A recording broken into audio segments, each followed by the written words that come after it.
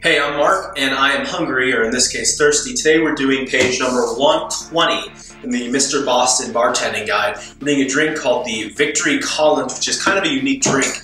I've personally never had a drink that had grape juice as one of the main ingredients. Grape juice and lemon, that's kind of an interesting combination. So let's get started. The first thing we're going to do is get our lemon juice ready. You're going to need about 2 lemons for this because it's 3 ounces of lemon juice altogether, which is actually fairly a lot. Okay, to make the drink, first we're going to need to, in our shaker, put in 3 ounces of our lemon juice, 3 ounces of our grape juice, unsweetened,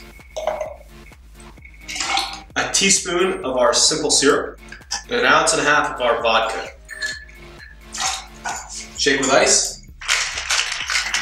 And we're going to pour it into an ice-filled Collins glass.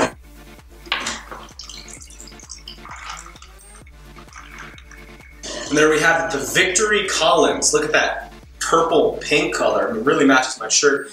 I played ice hockey today, so I needed a real refreshing drink, and I saw something with grape juice, which we happen to have, and knew that this was the drink to try. Whew! It's sour. Even with the simple syrup, you're still putting in unsweetened grape juice and lemon. I don't know how much I like that.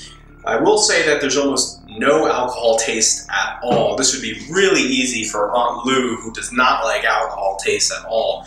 Real easy for her to drink. If you like vodka sours, maybe this is for you, but it's just really overpowering. I will say, though, that it is definitely refreshing. I think it just needs some more sweetness. Now, technically, you're supposed to garnish this with an orange wedge. I'm going to give this maybe a D+ or a C. Definitely can make it a lot better if you added more simple syrup, or if you added maybe some sweetened grape juice in addition to the regular unsweetened. But make sure you subscribe. If you guys have requests, just let me know as far as cooking or making drinks goes. I got one request for bagels, so I will be making bagels in the next few days and showing you how. Okay, well, thanks for watching my videos.